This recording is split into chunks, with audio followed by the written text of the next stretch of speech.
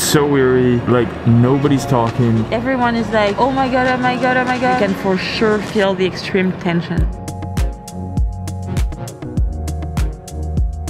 If you're new here, my name is Bobby, and for the last year I've been traveling around the world full time. However, just like everyone, the coronavirus has pretty much put everything in my life on hold and made everything just very, very confusing. And at the beginning of the virus, my flight back to the US was canceled due to the US closing entry from Europe. So I made the decision to stay with my girlfriend Lucille in her home country of France. And during our quarantine, things have been getting gradually better in France. However, it's been taking quite a lot of time, which has put a clock on my visa. Hello everyone, and welcome to the start of a very wild day. You see, about 2.5 months ago, I arrived to France thinking that I would depart for the US a month after to go on a road trip. However, as this has turned into a full-blown pandemic, time has become quite an issue as I've been staying here on a 3-month tourist visa, which has made me start to wonder, should I stay here or should I go back to the US? Now, this decision has been quite a difficult one because over the last weeks, France has experienced quite a decrease in cases, and the US seems to still be reaching a peak in many of the places. And seeing that I don't have a residence in the US, that my health insurance still works here in France, and that I would be taking potentially 3 flights to get even back to the US, I've decided it's the best decision to stay here in France and try to extend my visa. But this is where it gets a little tricky, which is the reason why today Lucille and I will have to go to her parents' house in the south of France. Okay. So over the last weeks, we've been increasingly able to go outside, but just going to the train station right now to take a train across the country, it feels so freaking weird. Merci. And we have officially arrived to the train station, but we do have about an hour before the train, so we're gonna do the best thing you can do before a French train, which is Crepes.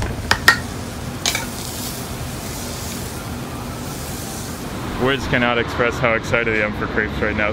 Wow, but there's so many different types. Is this normal for like having this many type of crepes at a crepe place? Yeah, it's actually this kind of crepe place. It's like what people get when they come back from parties. Oh really? So it's like a drunk food? Yeah. Okay, cool. Sweet or salty? Salty for sure. Bonjour. Oui, je prends un parmentier crêpe. Ok. Oui. Et moi je vais vous prendre une galette au sarrasin, mélo s'il vous plaît. Mélo. Ouais, merci. Enchanté.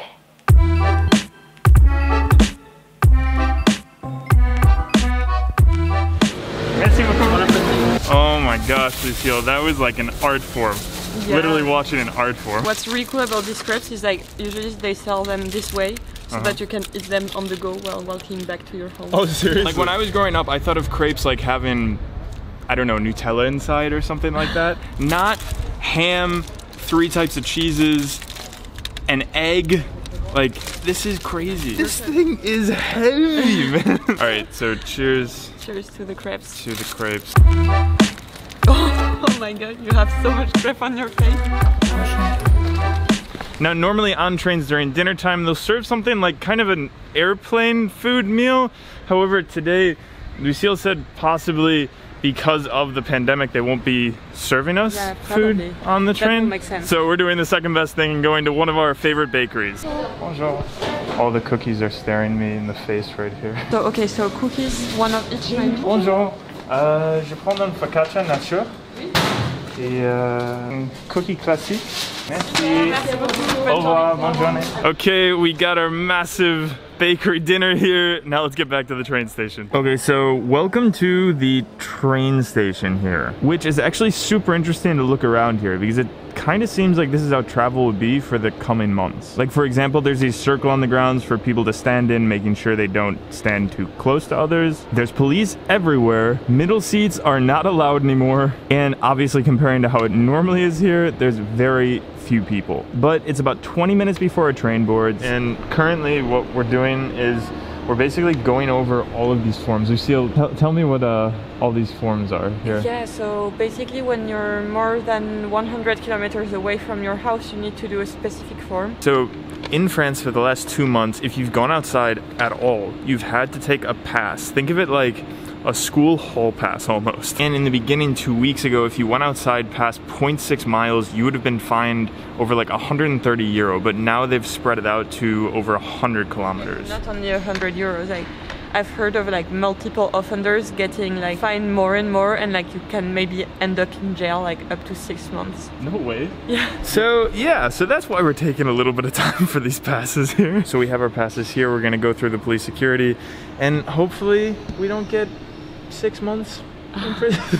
No, we have a reason to travel, so it doesn't matter. Oh, and actually before going, a super cool sponsor of today's video, my headphones, Cove. So 5 words here, the cheapest noise canceling headphones. I honestly cannot say enough good things about these headphones. Not only do they look good and feel so comfy while wearing them, but they also have crazy cool features of a charge that lasts over 12 hours, of course Bluetooth enabled, and oh, this is so cool. Lucille, I need your help here. So I'm gonna turn these up all the way here, and in this position, we're playing a loud song here. You can't hear anything. Now open it up, Lucille. That is so good. That's awesome. Then a party thing. So absolutely amazing compression on these things. But if you want to buy these same headphones here, go to coveaudio.com/LB65. Really guys, even if you're in the realm of thinking of buying noise canceling headphones, these are the ones for you, as right now they're going for 70% off. But okay, we officially have to go catch this train.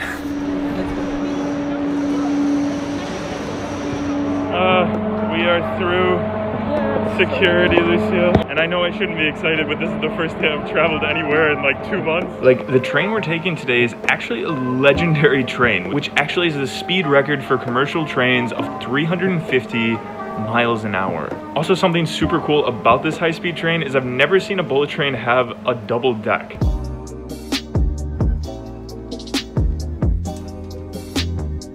Okay, so welcome to our train cabin. Now, when arriving to my seat, I realized literally no one was talking, which was kind of eerie, but also means to show you around, I'll be silent vlogging. So, welcome to my seat, and with my seat expert, Lucille. Hey! Okay, so seat expert Lucille, run us through your first class seats. Yeah, of course. So, first thing in the armrest, you have a reading light, which turns into a party light. Okay. Second, my favorite feature is the nice laying down button, which actually makes me stretch out quite a lot. Lucille, what are you doing? No. What? It's all good. Hey, that's my leg. Feels so good. Hey, that's my feet. I stomp on your feet. What? Okay, moving along. Next to the seat, we actually have a super efficient thing for a train of a USB port and a plug next to each seat. And talking about this seat itself, it's quite impressive with a massive leather headrest and quite a large, stylish, and impressive comfy seat. Next, we have, of course, the table, which was a literal perfect place to work with the shade that blocked out the sun, but also allowed you to see outside. Now, normally on trains, the features on a computer from the Wi-Fi to programs are, let's just say, limited. But this one actually turned into my personal favorite feature on the train, with not only having super fast Wi-Fi for a train, but an array of entertainment from selections of movies, which actually for some reason were all titled Bobby, a personal chat answering service with also a feature to talk to other passengers, of course different types of games, and a super cool interactive map showing you where you are, the speed, the time to get to the place, and also the different landmarks to see along the way.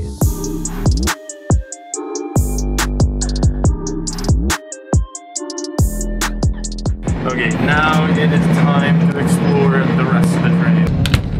Okay, now it might sound stupid, but one of the things that I was super interested in before taking this train were the bathrooms. I wanted to see how they would deal with these bathrooms during this time, and really how would they manage all of these people. And honestly, I mean, it's impressive. Like, this bathroom is literally spotless clean. So like I said, on this train there's a lower section and there's an upper section where we are. And on one half of the train there's second class, but in the middle there's this restaurant car, so that's where we're headed now.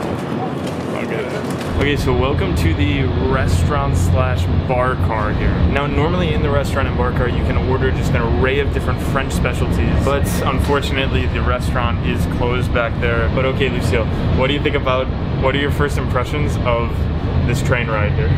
Yeah, so I'd say nice and very, very creepy, because like we've been seeing like the train being disinfected constantly, no one is talking, everyone's wearing masks, they have +1 seat out of 2 seats. Yeah, so the good thing is they're definitely taking like extraordinary measures. There's a disinfecting staff which is super cool. Like the guy comes around, every time somebody's in the restaurant car, the guy is coming around cleaning. Every time somebody goes down the stairs, he's cleaning. Each car has a disinfecting staff, which is super cool. But yeah, like I feel the same thing. Like it is so eerie.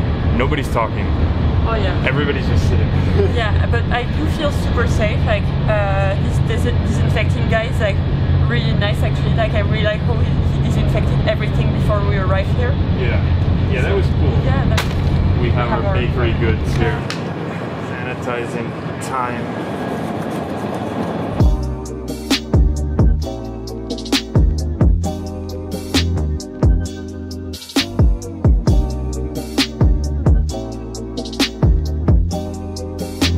Oh my god. Holy crap. This is like a straight 10 for me. It's so fresh, it's so delicious. Honestly, when you look on the inside, it looks almost raw. I just realized that we got 2 pastries and bread for dinner. Here,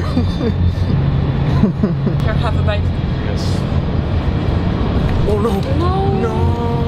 Oh my gosh, this is so brittle. I better not drop this. Oh yeah, I will not forgive you if you drop it.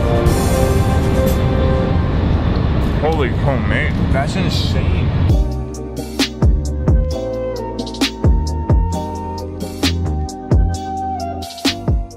We are arriving. Alright, so welcome everyone to the south of France. That was incredibly special, but weird, but super cool.